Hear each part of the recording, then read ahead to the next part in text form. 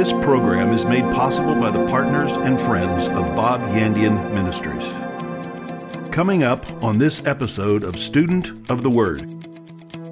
It's not a magic name. We can't just wave it over everything and all of a sudden things begin to happen because we ask it in the name of Jesus. What does it mean to ask in my name? The name of Jesus is not a formula to open up heaven to you. The name of Jesus is the power of attorney. We ask as if Jesus was speaking. Power of attorney does not go against our attorney or against the law. Does Jesus affirm your prayer? Would he himself pray the same prayer and ask for the same thing? Jesus doesn't want his name attached to something he doesn't agree with. For more than 40 years, Bob Yandian has been an expositor of the Bible, making seemingly complicated doctrine easy to understand. Grab your Bible and something to take notes with and study the Word of God with Pastor Bob Yandian. Hello and welcome again to Student of the Word with Pastor Bob Yandian.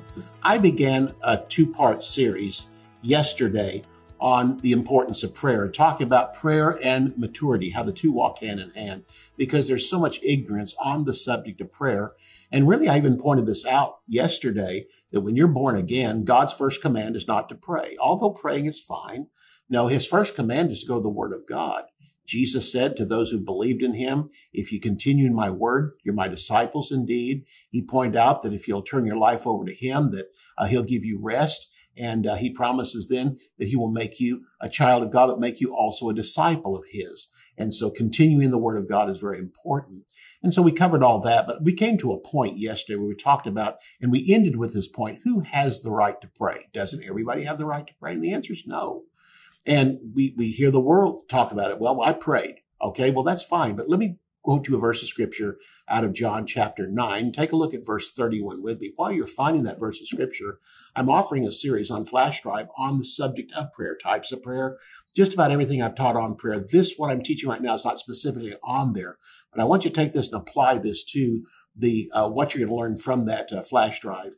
And the series of things that are on there. The announcer will come on at halftime, tell you how you can have a copy of that for yourself. John chapter 9 and verse 31, here was a crowd talking to Jesus, and really they were coming at him, and the crowd was speaking truth from the word of God, but they were going to use it to manipulate, just like a person say, well, the Bible says this, doesn't it? Well, then why does it say that? And they'll quote correctly what the Bible says, but they'll say, well, this contradicts it. That's what they wanted to do, but here's what it says in John 9:31, speaking to Jesus, we know God does not hear sinners, and that's true. He goes on to say, but if anyone is a worshiper of God and does his will, he hears him. They were qualifying that an unbeliever doesn't get answers from God, but not every Christian gets an answer from God. You have to be a worshiper of God. You've given your life to him, but you also have to understand his word. This is the key of which I'm using right here in this teaching to show you that the best prayer warriors are those who understand the word of God. The unbelievers covered first of all in this verse of scripture. Does God hear the prayers of a sinner, a Buddhist, a Muslim, maybe a Unitarian or something? Well, it seems not from this verse of scripture. God will hear the prayer of a sinner who no longer wants to be a sinner. And this is found in Luke 18, verse 13. Lord, be merciful to me, a sinner. That's the first prayer a person can pray that God will hear if they even use prayer to become a Christian. You don't have to pray the prayer to become a Christian. Just believe in Jesus Christ, but you can form it in a prayer. That's fine. But Jesus said, I am the way, the truth, and the life, and no man comes to the Father but by me. So there may be lots of different ways that people say they pray, but unless you come through Jesus Christ, there's no way you're going to get an answer. 1 Timothy 2 and verse 5 says this, there is one mediator between God and men, the man Christ Jesus. I didn't say it, Jesus said. He said there's only one mediator. Paul said this, but Jesus said, I am the way, the truth, the life. No man comes to the Father but by me. So unless as a sinner, you know how to approach God and come through Jesus Christ, then you're not going to get saved. And afterwards, as a Christian, then if you don't come through the mediator, Jesus Christ, if you just pray, and he told us how to pray, but again, if you just do that, then you may be praying, but you're not praying correctly according to the word of God. I simply come back to this. A lot of Christians talk about prayer and the fact they're even on prayer teams and all this other stuff, but they just do it because everybody else is doing it, thinking they know how to pray when it really comes back to the importance of understanding the Word of God. Any prayer made to Buddha, any prayer made to Allah, never gets to God the Father of our Lord Jesus Christ. The Psalm teaches us that all other gods worshipped by men are demons. A believer's first prayers should be thanksgiving because of entrance into God's courts. That's why we enter his gates with thanksgiving, his courts with praise. Be thankful to him, bless his name. That's Psalm 100 and verse 4. This is true for a time of church praise and worship, but it's also true for a time of entering into God's kingdom and also into God's presence as a Christian. A believer is second of all covered in this verse of scripture.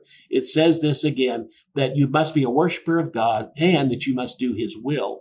A believer is covered in this verse, and prayers which can be answered must be prayed by a Christian who understands God's will and is doing it. It comes back to what we talked about yesterday. Do you have an account in the bank and do you have money deposited in that account? You can't write a check unless you've got a checking account. Well, to have a checking account is like being saved. The moment I get saved, I've opened a checking account.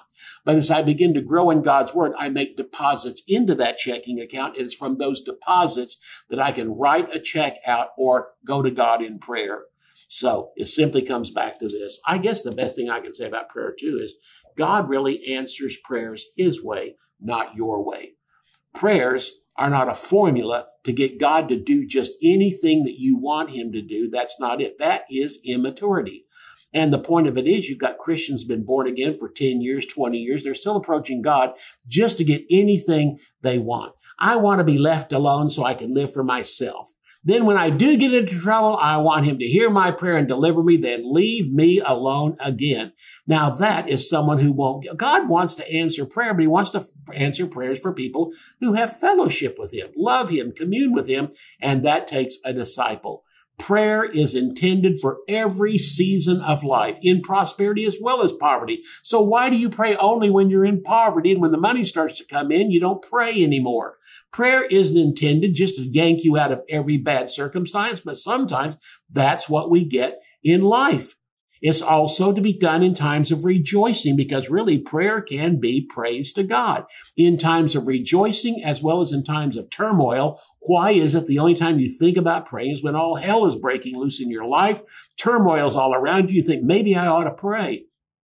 In times of closeness with God, not just times of desperation and loneliness. So again, in times of closeness with God, this is a time we should pray. And this is the prayers of love, admiration, praise to God, thanking him. You know, perhaps if you did more of that, you wouldn't run into those times of desperation and loneliness. God would become your best friend. Jesus Christ would become your best friend, and the power of the Holy Spirit would be with you always. It comes back to this: maturity must guide our prayers. The most powerful prayer you can pray is praying the word and praying in line with the word. I've said it twice yesterday. I'm saying it again today. The most powerful prayer you can pray is praying the word of God. Those prayers of Ephesians where Paul took the word of God and made a prayer out of it. Wow. I mean, that you would know the will of God, that you would know how to walk in the word of God, that you know the goodness, you know the future, you know the past of where you come from, where you're headed to. In all of that, putting it into a prayer for the Ephesian saints, that was really intercessory prayer. Paul wasn't praying that for himself. He was praying intercessory prayer. And we sometimes get this idea that intercessory prayer is only praying in tongues. That's not true. It may lead up to praying for someone else, but when you pray in tongues, you're really praying for yourself. You know not what you should pray for as you ought, so you pray in tongues. But once the revelation comes and you can line it up with the word of God, the best prayers you can pray over anybody is to pray the word of God over them. Our prayer motive is primary to answered prayer. Motives behind your prayer are keys to it. John 14, verse 13, whatever you ask in my name, I will do it so the Father may be glorified in the Son. Now, don't take that one too far. Whatever we ask, no, we have to line it up with other scripture. You can't just build it on one scripture, but notice this, the name of Jesus is important. Jesus said again, if you ask it in my name, I'll do it, so the Father may be glorified in the Son. The key to receiving Jesus as Savior, the key to eternal life is going through the mediator to the Father. It's also the key to answered prayers. I pray to the Father through the mediator, the Lord Jesus Christ. Father, I ask this in the name of Jesus. Father, start your prayer. You make your petition to the Lord and you end it with the name of Jesus. But I want you to understand something too. The name of Jesus isn't some magic wand. You can wave it and get whatever you want to. No, your desires must be the primary thing in the prayer. The motive behind your prayer is the key to answered prayer. James chapter 1, verses 6 and 7. Let him ask in faith. You know what faith is? Your knowledge of the word of God without doubting. For he who doubts is like a wave of the sea, driven and tossed by the wind. Let not that man suppose he'll receive anything from the Lord. Well, James chapter 4 and verse 3 is a key one for me. I love this verse of scripture. Why do you ask and don't receive? Because you ask amiss that you can consume it on your own lust. Loretta and I ran into that. Loretta's my wife, and we ran into that. When I first went to work for Kenneth Hagin and his ministry, I didn't get paid a lot. I got paid half what I got paid as being a manager of a store in the world. And so by being paid half, I wasn't making very much money. But we had this need in our life. And so I also made cassette tapes on the side. I actually worked for also on the side with Full Gospel Businessmen. And I gave them certain amounts off of every cassette that came in. And so again, we set a figure. There was a big conference coming to town and the specific ministers would be there. And this conference was going to be huge.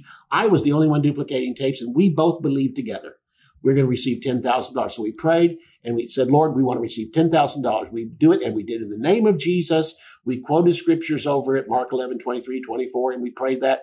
And by the end of that conference, when it was all over, we got $3,000 and we were disappointed. There was a real tendency in us to say, this stuff doesn't work. We only cleared $3,000, not $10,000, but we suddenly realized something. What were we going to do with the $10,000? Well, we really didn't have any plans for it. There was nothing. We just picked an arbitrary figure because after all, that verse of scripture says, whatever you ask in my name, you'll get it. Well, we were doing it to consume it on our own lust. James 4 says that you ask, but you don't receive because you ask amiss, that you can consume it on your own lust. We literally forgot the lust part and decided we'll just take the word of God and use it for us. So again, when I was working for Kenneth Hagin Ministries, we needed a car, and the man that ran the ministry, not Brother Hagin, but the man that ran the ministry had a Lincoln, a brand new Lincoln, and we both agreed together he was going to give us that car. It never happened. It never happened. Besides that, my first thought is if I get the Lincoln, I'm going to sell it because I don't like Lincolns. But that's what my thing was. Well, we learned as time passed, answered prayers increase as our maturity increased. So it does with you. Knowing what God does not say about prayer will be what we're going to take a look in the second half of this broadcast for you. I want to comment too here at this particular point. Thank you, those of you who support the broadcast. I love you and appreciate you. Listen, you're part of my prayers, and I pray in maturity about you. Father, thank you for their generous heart because they're giving toward the most important thing that you have ever set down before us, winning souls. The highest priority of God the Father is winning souls, then making disciples out of them. That's what you give for. A lot of people give their lives to Jesus through this broadcast, but more people are brought up as disciples. That's all still part of the Great Commission. And this is what God wants. Again, because God doesn't want just Christians in this earth. He wants mature Christians.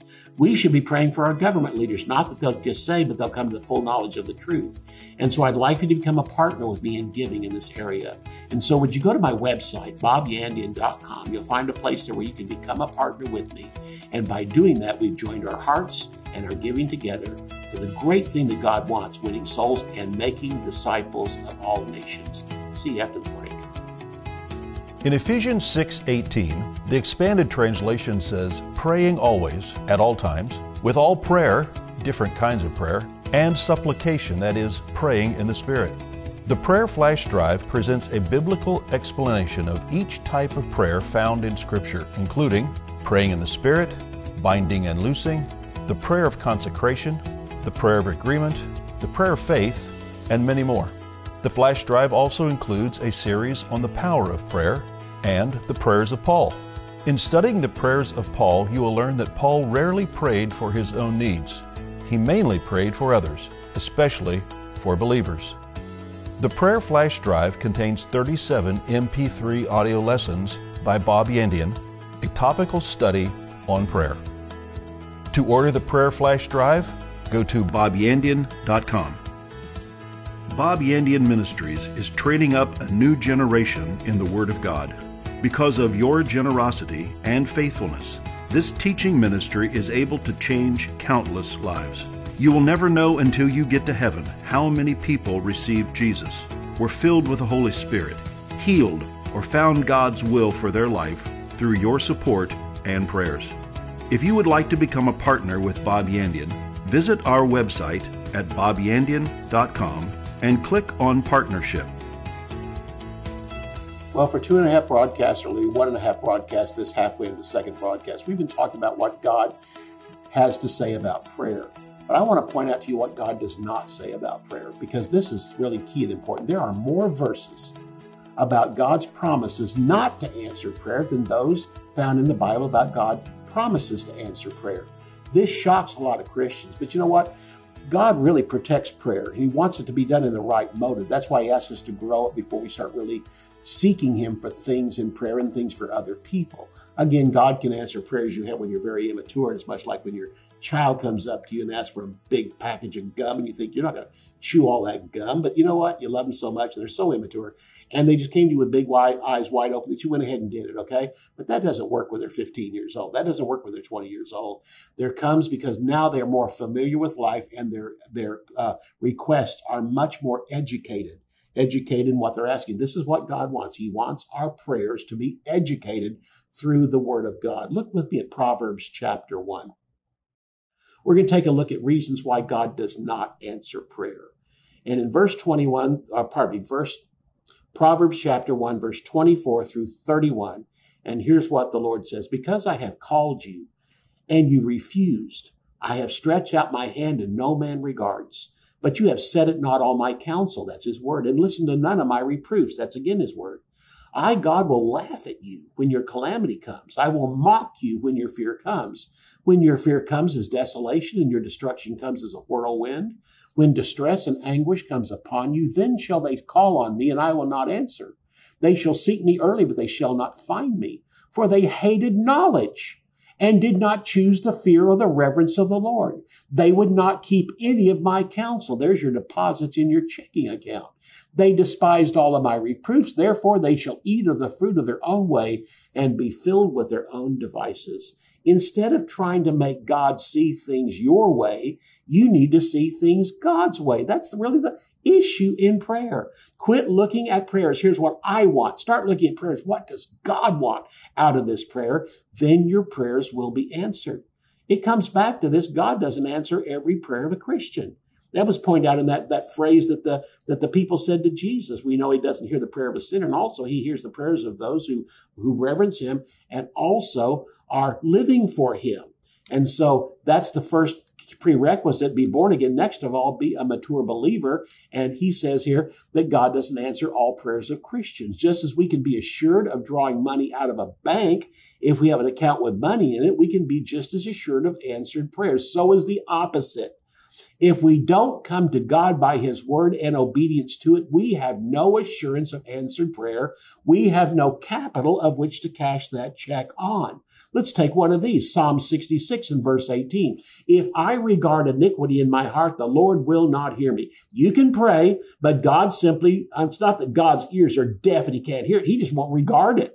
This means to regard iniquity. God won't regard my prayer. If I know I've done something wrong, who am I to think I can keep on living the way I am, not ask God to forgive me, somehow think it's not as bad as I think it is, or God thinks it is? No, it's all right. Your wife's been telling you missed it. Your kids tell you missed it. Your friends tell you missed it. But you keep disregarding that. You go, no, I think it's okay. And God, even the Holy Spirit's been convicting you, telling you it's wrong. It says, if I regard iniquity in my heart, I know I've done wrong. I know I've sinned. I just will not confess it. The Lord will not hear me. The sin needs to be forgiven first by 1 John 1:9, and then the Lord will hear your prayer. Psalm 84, verses 11 and 12.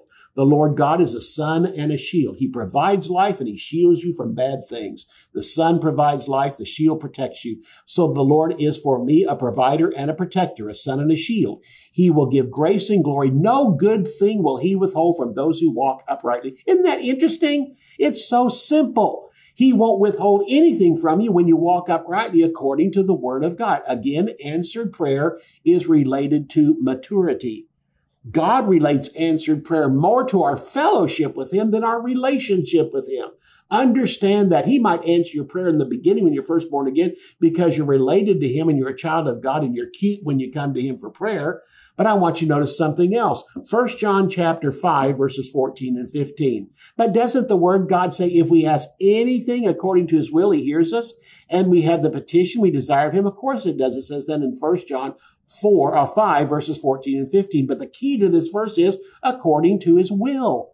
No one must so not only must there be no hidden or known sin, but we also must know we're walking according to God's word. We're not doing the don'ts of the word of God, but we're not doing the do's of the word of God. The Bible says don't do this and we don't do that, but here's what you're supposed to do. And if you don't do that, then don't think you're going to get answers from God. We might also ask God for something we're not ready for and cannot handle.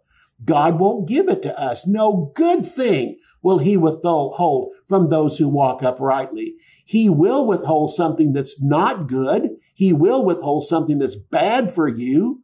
Your 4-year-old may want to play with a butcher's knife, but someday that may be a good thing as we have grown and are capable of handling it. Then you'll give him the butcher knife. But prayers and answers to prayers are not a gift of grace, but a reward of good works. I'm going to say that again. Prayer and answers to prayer are not a gift of grace, but a reward of good works. We are saved unto good works, and one of those good works we're saved unto is prayer. That's found in Ephesians chapter 2 and verse 10. God is a rewarder of those who diligently seek him. That's prayer. Notice again, he doesn't just answer prayer out of grace and say, here, despite your lifestyle, you're going to have, that's the new birth. That's being filled with the Holy Spirit. But when it comes to those things in life, prayer is rewarded for diligently seeking him. God is a rewarder of those who diligently seek him. So when we die, our works, that includes answered prayer, follow us. Revelation chapter 14 and verse 13.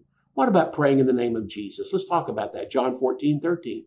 Whatever you ask in my name, I will do it, that the Father may be glorified in the Son. But understand this, according to all those other verses, we have to apply that verse in a multitude of counsel, a multitude of other verses, not just isolate one scripture. Whatever I ask in Jesus' name, God will do it. So I'm asking for this, and you're doing it to consume it on your own lust. You're doing it even with sin in your life. When God said, if you do it for your own lust, I won't give it to you. When you're doing it and there's sin in your life, I won't answer your prayer. I won't even hear your prayer. God has simply told us here in the Word of God, and what he's referring to this, Jesus' name is not a magic wand. It's not a magic name. We can't just wave it over everything and all of a sudden things begin to happen because we ask it in the name of Jesus. What does it mean to ask in my name? The name of Jesus is not a formula to open up heaven to you.